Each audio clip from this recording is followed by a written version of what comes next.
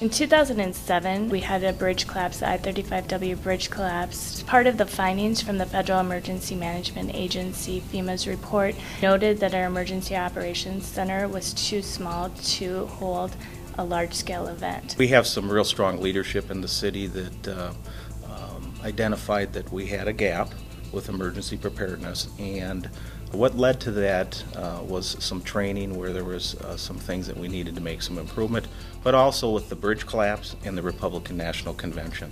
And with those two scenarios, we identified with the technology capability, what are some of our gaps, what are things that we need to improve on. So I had talked to AVI-SPL, and we brought them in as part of one of the vendors as far as our evaluation. We got involved in this particular project, the EOTF, about 2 years ago. They came to us and had some questions about design, equipment. They wanted it to be state-of-the-art. All the offices needed to come to one place and to monitor all the systems across the city. In my view, this was an ideal case.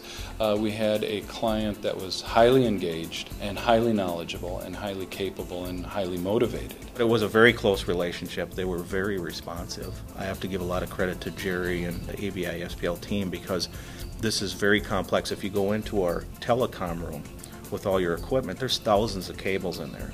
And if you look at the Crestron unit or the capability to push information, to pull information, we have ShotSpotter, we have the safety cameras here in the city, we have all the police applications, we have mobile cameras, that we have citywide Wi-Fi with a vendor called USIW, where you move the camera anywhere in the city, we turn it on, boom, we can pull the visual up here. We are very much into, if you will, digitizing the city and then taking that enterprise information and managing it properly so that from across the various departments they can share necessary information to do whatever job they're looking for. Emergency management in particular at times may need information from whether it's police or fire, public works, and various other entities across the city. It's important to ensure that that information gets to the right person at the right time. I can explain a situation to you and it can take me 10 minutes. I can look at a picture and understand it almost instantaneously. And so the advantage of using video whenever we can means that we can get information to people a lot faster. What this center brings to the officers out in the street that are patrolling, it brings what I like to say is it's real-time assist.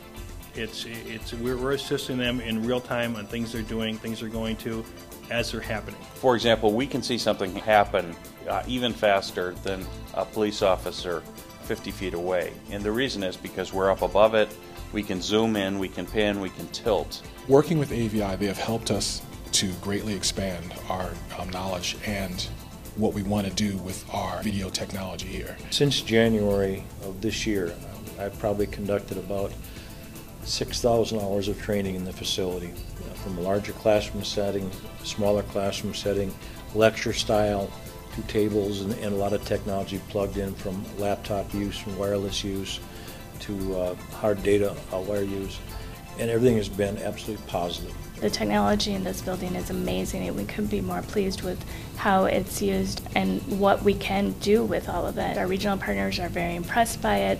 We host monthly meetings with our regional partners, so they're very much a part of it as well and love the technology and have been looking at different components to use in their own emergency operation facilities. Yeah, I think, looking at our facility, it's probably the state of the art across the nation, and I think this is the benchmark, and we want people to either meet it or exceed it.